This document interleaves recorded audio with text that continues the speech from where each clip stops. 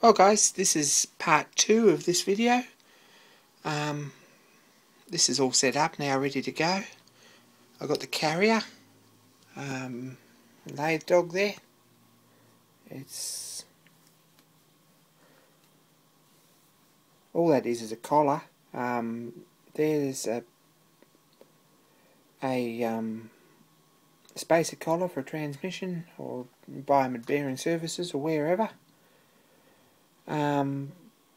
And I've tapped an extra hole in it. It already had a grub screw hole with 6mm, and I've tapped another one, and I've wired that to the carrier plate so it doesn't rattle too much, and set this up between centres. Nice sharp tool in there, so a bit of oil on the centre there, and everything ready to go. So I guess it's probably time to do some machining. So we'll put a few cuts on here, and we'll have another look at it. Yeah, well, there's a few cuts later, and it's getting pretty close. It doesn't look too bad there at all. That's about where it's sitting there. It's about where I think it needs to be. It'll bottom out. The problem with this chuck is that it doesn't have a hole right through, so if you ever want to get the taper or the arbour back out properly, you're going to need a drift in there. So I've left a bit of a ledge there. I don't know if it's enough, but it'll certainly make a difference, I hope. So I'm going to go ahead and set that up again and just polish that up a bit, and I think we're done with this end. So there we are. That's the taper. It's got a pretty fine finish cut on there. I didn't clean it up too much, and don't want to buckle it too much with a bit of emery tape or a file. But a bit of a chamfer on the end and a bit of a land. I think that looks pretty good.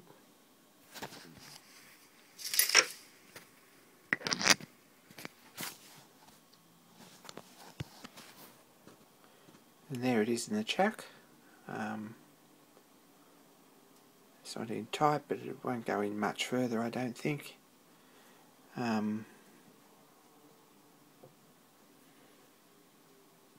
So it's time to set the other end up and do the same. We'll see how we go with that. So what I've done is set this other centre backwards in the chuck and set the DTI on it. And we've got our cross slide somewhere near. That's pretty close, written on there to 2 degrees included. And have a look at this dial. There's not a lot of movement there.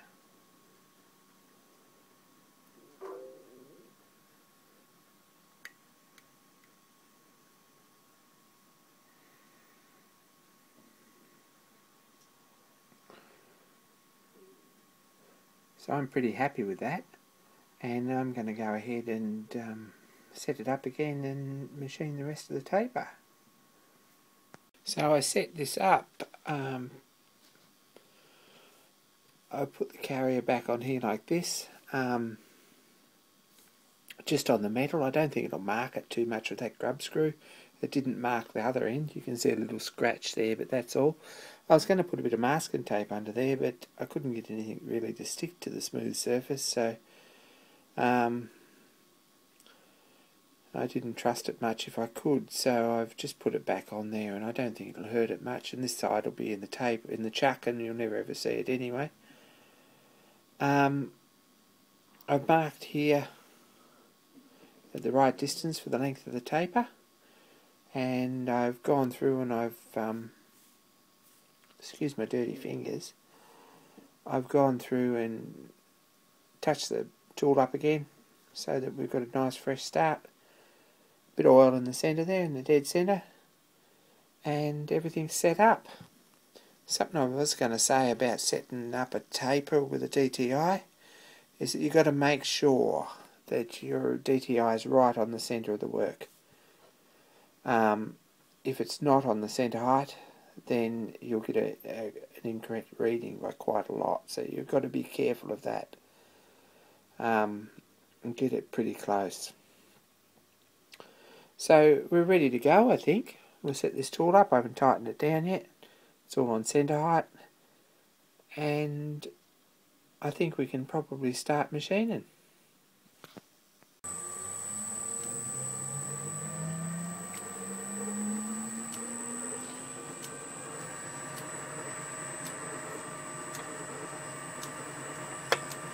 I might just check the oil in there.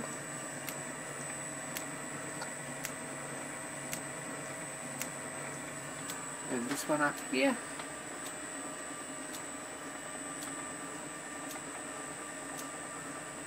Might be a bad idea. And I tend to run a bit in here too. One day I'd probably like to machine one of those rollers out and put, or both those loose rollers out and put a decent roller bearing in or something. I'm not sure yet. There was no wear in them as there were, and I guess they've done some work, so we might live with it for a bit. So might have a bit of a look in here. And there we're right out. It's been a while since we did the last bit, so we'll chop that up, put the lid back on, and we'll top this one up too, I think, if it's got any out of it. Yeah, that one's pretty well down too.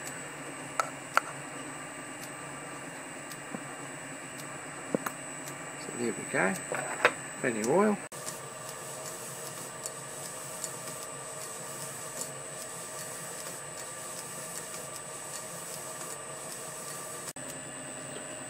So we've cleaned that up now.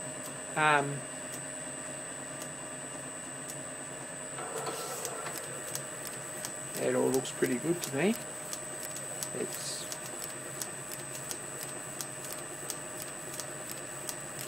seems to be cutting pretty nice.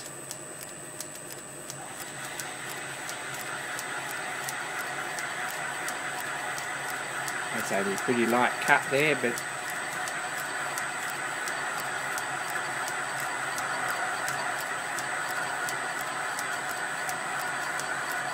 certainly doing the job.